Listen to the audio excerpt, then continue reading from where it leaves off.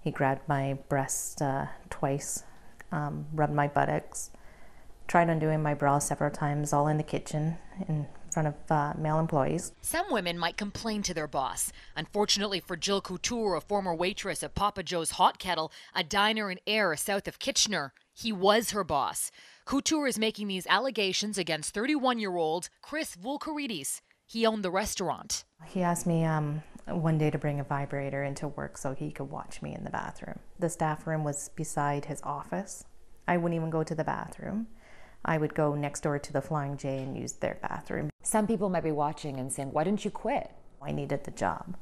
So, I just put up with it and kept working. Vulkarides has denied all these allegations.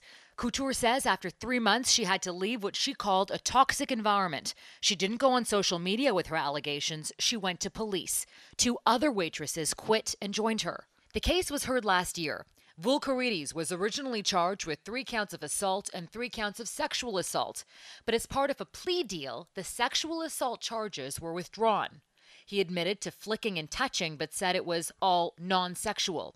Vulkarides received a conditional discharge, 9 months probation, and had to pay a $300 fine. We reached out to him. No comment. You want to talk, you can talk to my lawyer. His lawyer also wouldn't comment. In their victim impact statement, one complainant said the harassment affected her education.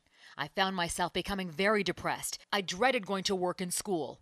Another said she couldn't stay. I quit with no backup plan. I lost my house. I ended up moving up north to live with my mom and dad. I don't think it's fair at all. Couture and her colleagues are now going to the Human Rights Tribunal for lost wages and therapy costs. The women are looking for justice, not only in a criminal context, but they themselves want to sort of be made whole again. Vulkarides responded to the Human Rights Tribunal complaint, denying he touched an employee's breasts or buttocks.